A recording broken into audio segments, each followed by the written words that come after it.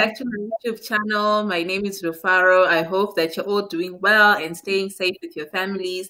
Thank you so much for coming back, and let's hope that you enjoyed this new topic that we have today. I've got some of my special girls with me, and we're going to be talking about toxic friendships and betrayals.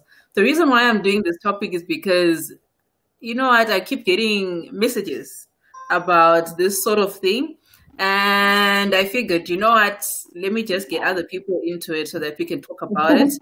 And I get having different perspective as well on this type of issue definitely go a long way into maybe answering some of the questions that you guys have. So I'm going to ask them to introduce themselves. I've got someone else who might be joining us later. Her name is Olivia. I don't know if she'll make it or not, but we're just going to start. Hello, everyone. My name is Tinashe Fusire from Zimbabwe. Hello, everyone. I'm Cleopatra Nyakunu from South Africa, and I'm a pastry chef. So all of your cake orders, do get in touch. Nice. All right, Tinashe and Cleopatra, what is a toxic friendship? Well, in my own opinion, I believe a toxic friendship is when you're in an unhealthy kind of friendship where someone is unsupportive of your own opinions. What you say or what you do doesn't matter, but what they say is what goes. Yeah, I agree. I think it's a relationship where it's emotionally draining. It's always about that person. That person is self-centered. He or she always thinks about herself. She doesn't consider how you also feel. Okay. Olivia, I think you're here. Hopefully you've managed to sort out some of the issues that you're having with the tech stuff. We already started the topic, and we're saying that we want to know what, in your opinion, a toxic friendship is. In my opinion, a toxic friend does not have your interest at heart, you know. They always have something negative to say about every opinion you bring up. So that's a toxic friend for me. So have any of you ever been in a toxic friendship or ever been betrayed by a friend? I'm sure we've all been through that. Yeah. What were some of your experiences? I have. Please don't give us names. We're not here to try and cause scandals. We just want to have better scenarios. I have. I'm okay. I'm generally I'm always on my toes, entrepreneurial wise, and so I had this one friend who would always ask me, "So what are you doing now? You people are the people who are going to survive in the season because you've got it going on the side and work and what. And I would constantly give information, say, now I'm launching this, I'm thinking of launching that, I'm doing this and what. And then my friend betrayed me at work of all places. And, for some time I did not know because, my situation just started changing at work and you really don't know what's going on. And you're wondering, where is this coming from? Until I found out that my friend actually then rated out that I do not work and I'm always concentrating on my businesses and stuff like that. And it caused a lot of horror for me at work. It was so painful. I still remember I cried. And I never thought I would cry over a friend at my age. Yeah, you think as old as we are. Yeah, my squad. Even as old as we are, we still have problems like that. No, okay. Unlike Olivia, I've been betrayed. When, like what I've said previously, when I love. I'm sure Fari knows that. Yes, When I just sit next to me, when you're like so close to me, you're like so close to me. So I'll tell this person all my stories, A, B, C, D, boyfriend issues, home issues, and stuff like that. And then at one incident, something then happened to me, and I knew that she was involved in all the moving of the information and stuff like that. All the nitty-gritties had been shared, ladies. And I'm like, oh my God.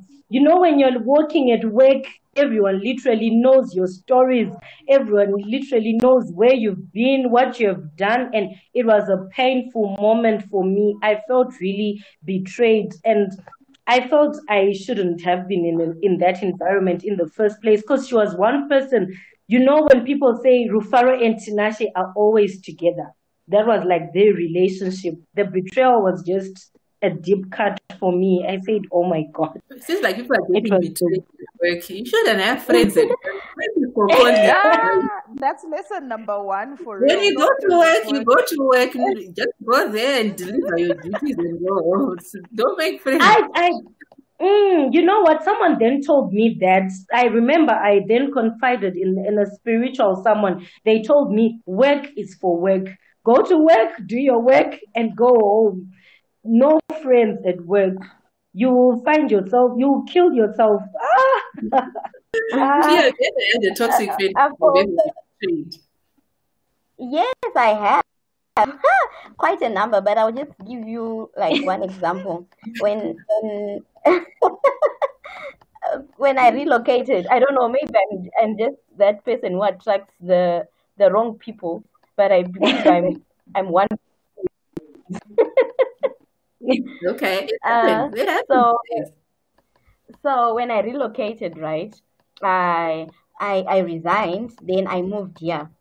So to get a job, it was very difficult. So I became a stay-at-home mom. So my friends used to ask me, Cleo, let's go out.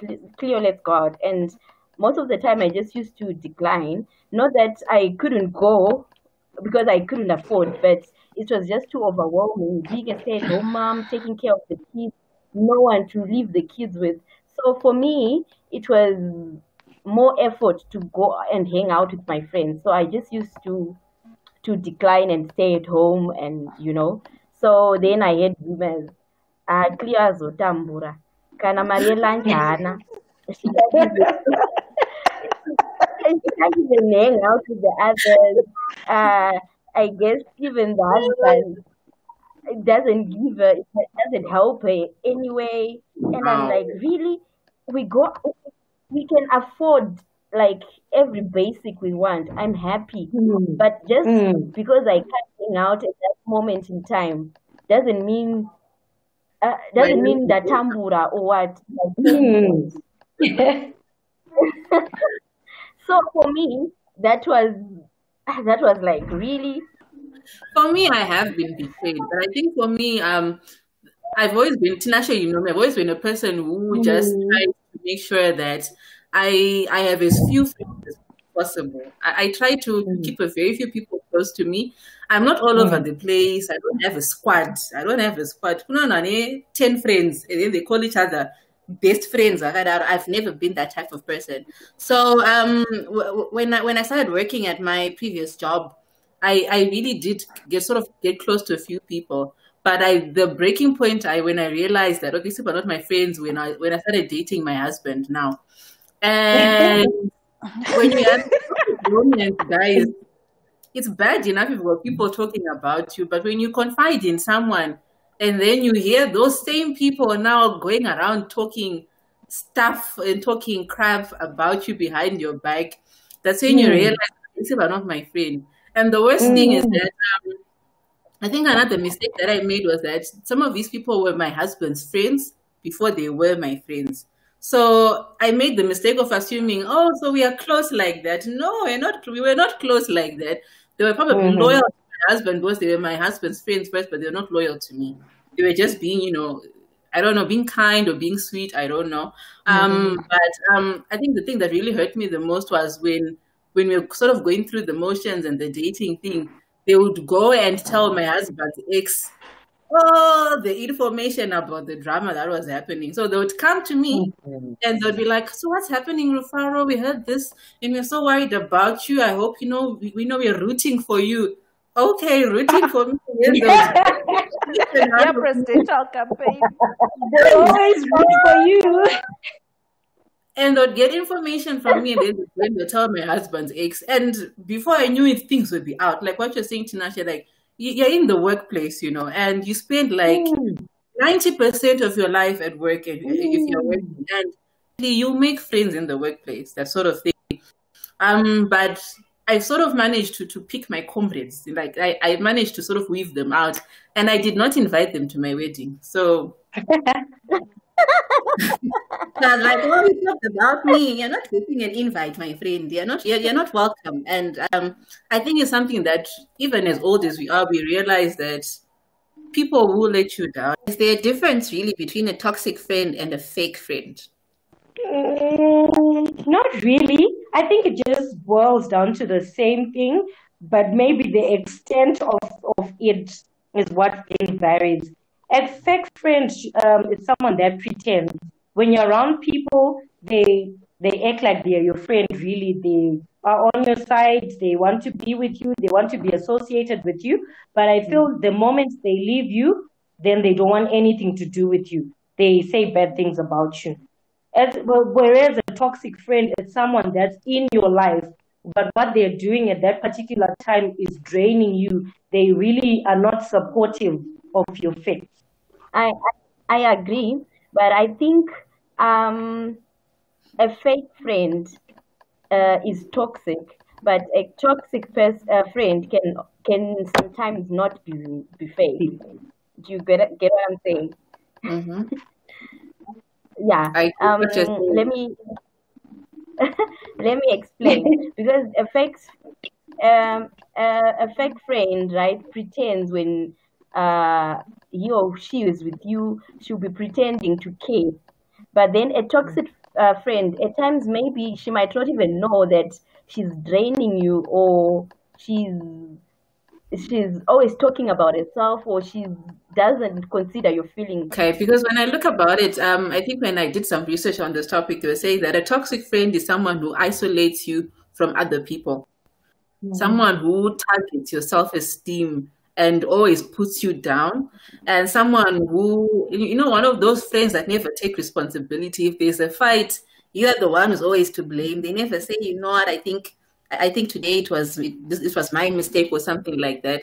And it also says that a toxic friend is someone who usually uses emotional blackmail to sort of get you to do things. They make you feel bad about your successes, or when something good is happening with you, they try to make you feel bad about it so that you can do stuff for them or something like that. Yeah, you also always feel like inadequate when you're around them.